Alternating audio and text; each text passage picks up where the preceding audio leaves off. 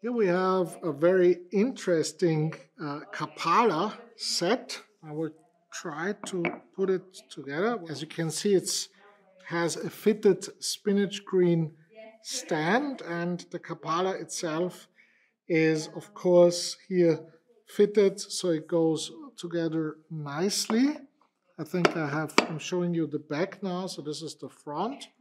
And the jade stand is perfectly matched so that the KAPALA sits really well here. Nevertheless, we think that the stand is later than the KAPALA because we think that the KAPALA has probably an age, the pebble, of at least 3,000 years.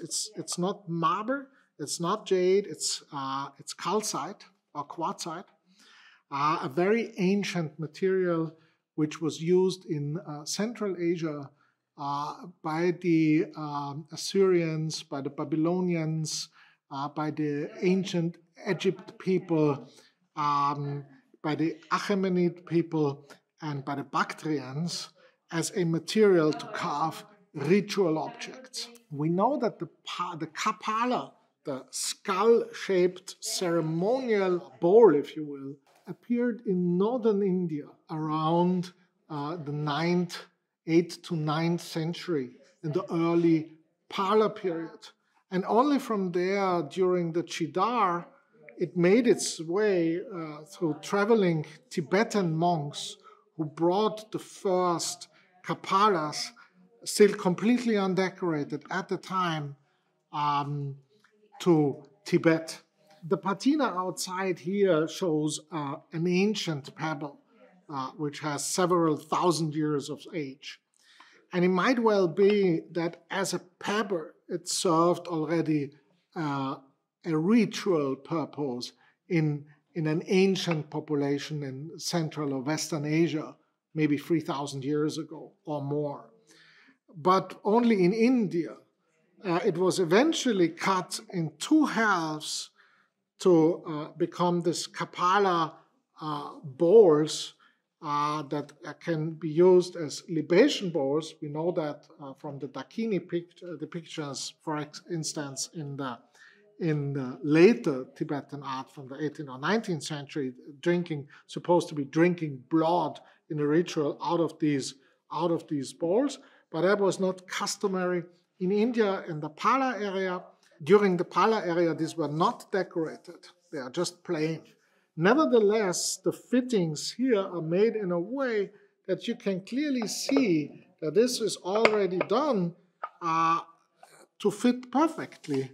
So we assume that it was brought from northern India, where it served already as a KAPALA during the Chidar to Tibet, where it was preserved in monasteries for a long time, until eventually it came to the imperial court in China. Now we know that in the 18th century, the Emperor QIANLONG invited many of the most important Tibetan monks, including the Dalai Lama, and bestowed a lot of imperial works of art to them. And we think that this jade base was made exactly at that time, because as you can see, this is a solid, massive piece of spinach green nephrite, neatly carved. And the interesting thing to note here is that you have the petals exactly as they were customary in the Pala period. We know this from Pala bronzes.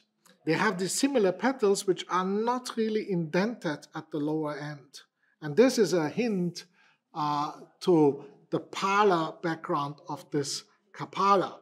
Now here you have a classic bead line also, which was used in the Pala period and then in early Tibetan Buddhist statues from the 13th, 14th century.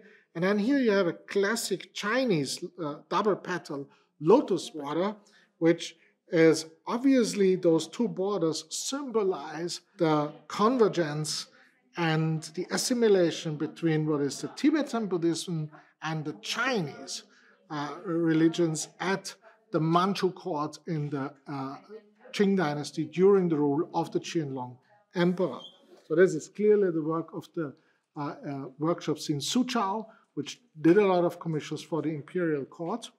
We know that also because there is another example which sold at Sotheby's, Hong Kong, for a crazy price for like 600,000 euros, which looks essentially the same as this piece.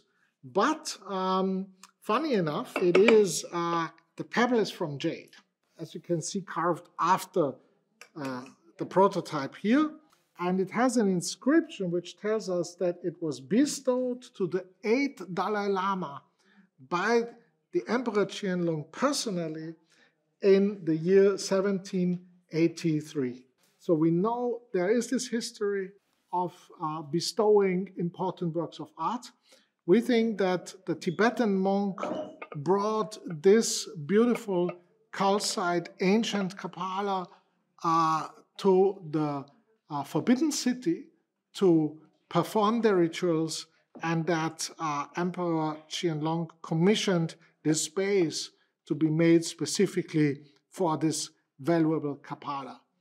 Eventually, it made its way many, many years back into the West, where it ended in the collection of a noted jade collector in the United Kingdom who lived in the 60s, 70s, built a vast collection. It was then inherited by the son, who continued collecting with less volume because the collection was already very big. So it has very good provenance. And it's assumed that it has appeared in the UK auction market in the 1950s or 60s from someone who brought it either from Tibet or somewhere else in Asia, or maybe even China. We put a reasonable price on it, 4,000 euros. I think there's a lot of room here to acquire this exceptional piece of ancient history, and I wish you good luck in bidding.